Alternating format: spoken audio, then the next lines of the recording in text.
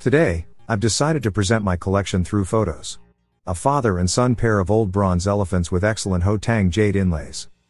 The bronze elephant statue is slumbering here. After I bathed the sleeping elephant in fresh water, it awoke and showed me HongShanJade in bronze. My preference is to refer to this stunning bronze elephant as a father and son statue rather than a mother and son statue. The square HongShanJade atop the elephant's forehead is crowned with a pointed pyramid, and the two circular jade pieces on the elephant's left and right sides reflect the ceremonial object's ruler rank. The bird dragon totem, for example, is common in HongShan culture and is carved into the heart of this house tang round jade. A closer look exposes the HongShan culture's heritage and influence. The elephant's eyes and brows are individually carved and set in HongShanJade. The elephant's trunk also has several HongShanJade inlays. The elephant's trunk contains a sacred tiger figure. Two carved chunks of HongShanJade are mounted on the tiger's back. Because the elephant's trunk lacks a water exit and is inlaid with HongShanJade, it is not utilized to hold wine. This sacred item must be utilized in royal ceremonies. The Chinese researchers had no idea but could only reference the elephant piece in the United States, so they assumed the missing portion would be a miniature elephant as a back cover for the bronze elephant statue in the Hunan Museum.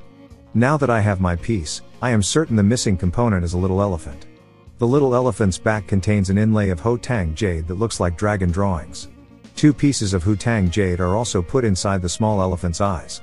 The bronze father and son elephant figures measure 87 centimeters in length. It is one of the world's tallest bronze elephant statues, standing at 70 centimeters. After cleaning it, I can clearly see the HongShanJade and the bronze elephant figure, both of which appear to be alive. When you lift the lid of the miniature elephant, you'll find a large room inside. The exquisite carvings of the HongShanJade elephant eyes and elephant brows can be seen after a fast rinsing. The deep depressions that extend all the way to the bottom demonstrate HongShan culture's tradition and influence. The same tool markings were found on jadeware uncovered in the tomb of Shang Dynasty Queen Wuding. The mythological tiger animal crawling on the trunk of an elephant appears to be so lively. The back HongShanJade square of the little elephant is resurfacing and revealing its charm. The back of the little elephant is adorned with a square HongShanJade dragon pattern. The elephant's body, back, and feet are carved in accordance with the bronze mold and the HongShanJade block. The elephant feet are also inlaid with HongShanJade, as befits a royal rank of such precision and scale.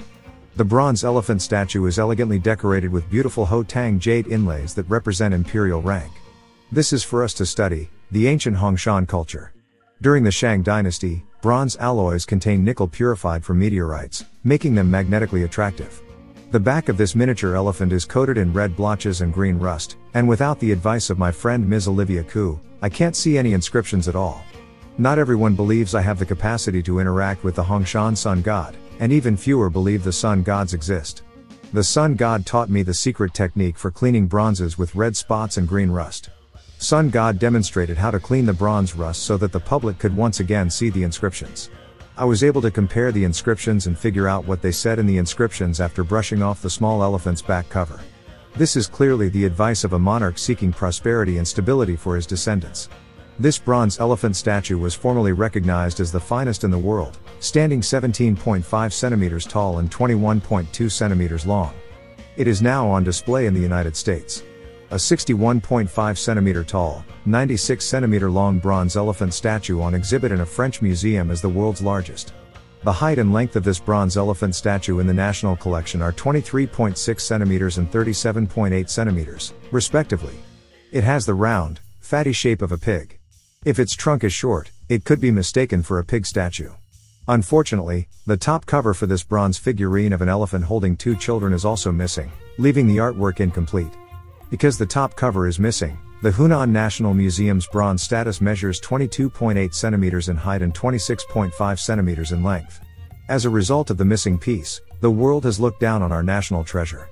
It was unearthed in the area surrounding Yuang, Huanggang City, Hubei Province, in 1973, and is now on display in the Hubei Provincial Museum's elephant statue. Its 29.4 centimeter height and 29 centimeter length give it the appearance of a galloping elephant.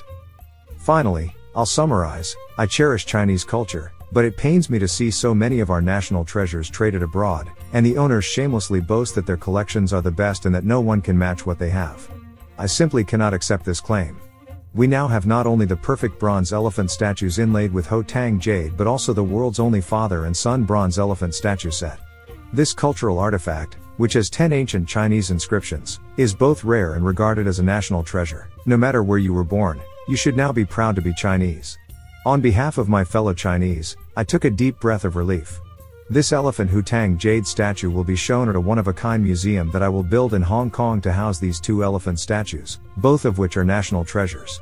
Let us carry the torch of Chinese culture on with the blessings of the Buddha, the sun gods, and the local deity, and pray sincerely together.